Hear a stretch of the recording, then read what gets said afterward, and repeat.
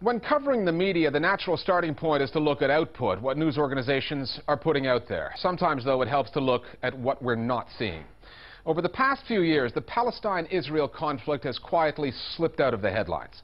Part of that has to do with the novelty factor in the story of the Arab Spring, which has been widely covered. But there's more to it than that. A few months back, a significant story came out of Palestine, but it did not involve violence, stone throwing, or suicide bombings, which is why you may not even know that Palestinian prisoners in Israeli jails went on a mass hunger strike. Now, hunger strikes are not unprecedented, and not all of them are considered newsworthy.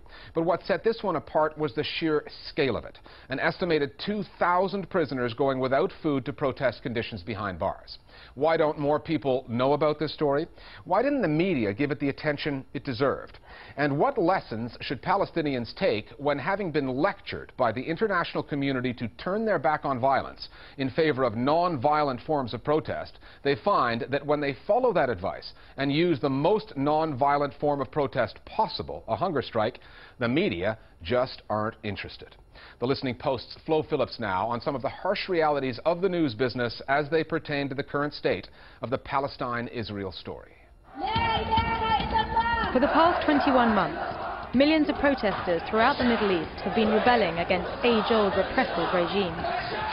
For some, the fight was relatively short. For others, it is far from over.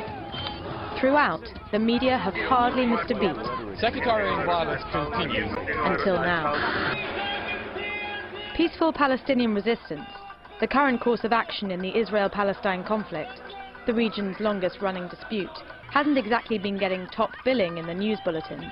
I think one of the misconceptions of covering the Arab Spring has been that the Palestine story is no longer relevant to the Arab street, and I think this is a big mistake because I don't think it's true. Palestinians have been peacefully resisting occupation for decades, and yet their plight didn't receive the same kind of coverage that other Arab revolts did. With what is happening in the Arab revolutions, global media is distracted, but when all other issues are resolved, the Palestinian crisis will remain. April 17th is Palestinian Prisoners' Day, and it was marked by the start of the mass hunger strike by Palestinian prisoners held in Israeli jails. Some detained without charge. As many as 2,000 prisoners saying they went without food for 28 days. To conceive of a hunger strike that lasts that long and not to report it as major news does seem strange to me. One would have thought both TV and the print media would seize the occasion to talk about a new phase in the conflict. But this just hasn't happened. Palestinians, they've had another struggle, which is the war of words or war of media, which they do not get covered. People would say it's complicated, but it's not complicated. For me, it's very simple. The silence from the mainstream media was deafening. Well, I'm not sure that the international media has it out for the Palestinians. There is no conference call every morning where everybody in the international media gets on the line and says, let's not cover the Palestinian story today. That's different than saying that the international media may not give the kind of coverage to the Palestinian issue that Palestinians want or deserve. And I'm quite sure that it is an under-covered issue. Palestinians have been lectured on the merits of non-violent protest for years. Palestinians must abandon violence. Resistance through violence and killing is wrong, and it does not succeed. And not just by politicians.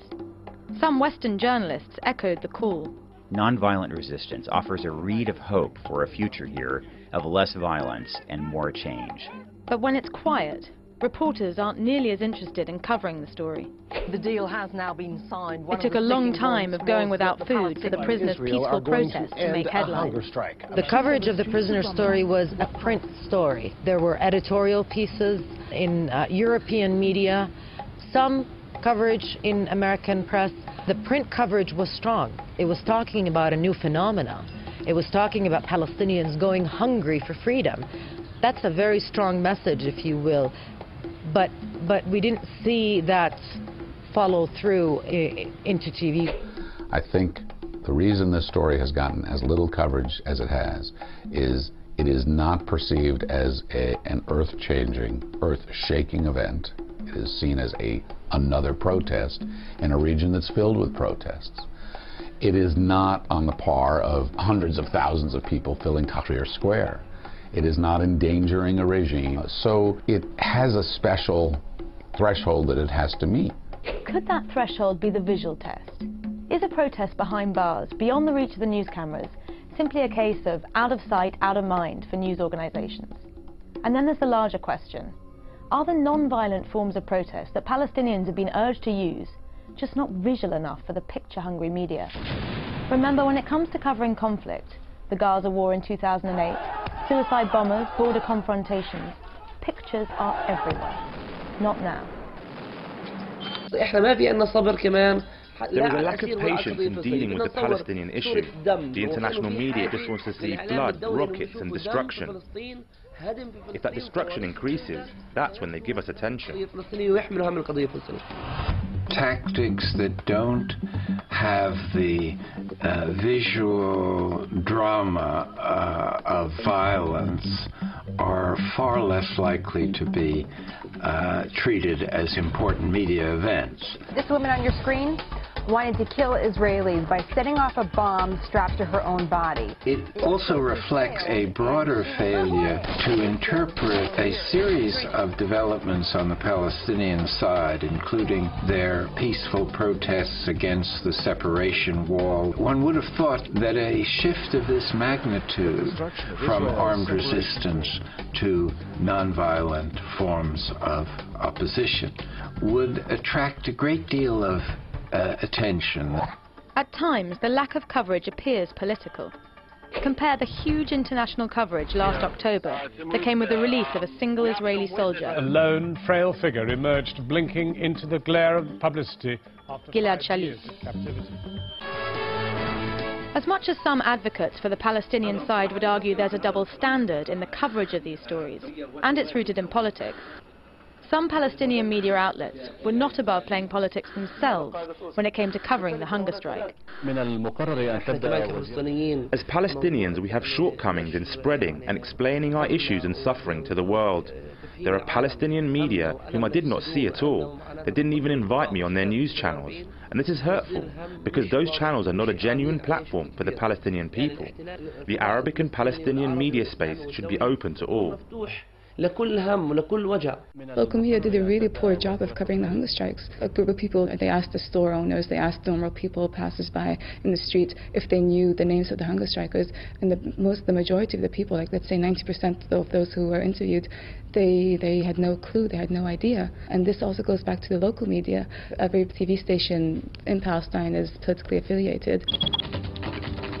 The mass hunger strike is yet another phase, another development in a 45-year-old story of occupation and resistance in Palestine.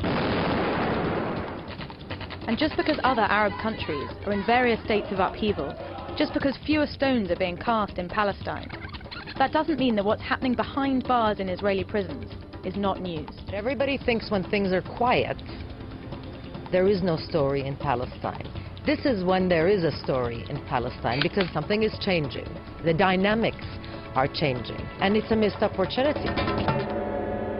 More Global Village voices now on the coverage of the Palestine-Israel story. I think the poor media coverage of the Palestinian hunger strikes is reflective of wider problems of bias. One Israeli soldier is worth more than 1,000 nameless Palestinian prisoners. Palestinian violence is considered terrorism, and the violence of the Israeli military is considered defensive. And that security paradigm shapes so much of how the Western media covers Palestine-Israel. The American media found the story to be of little interest. Whenever the story was being discussed, you had Israeli officials speaking. They had more time to address the issue than Palestinians. The media really did not do a good job at all.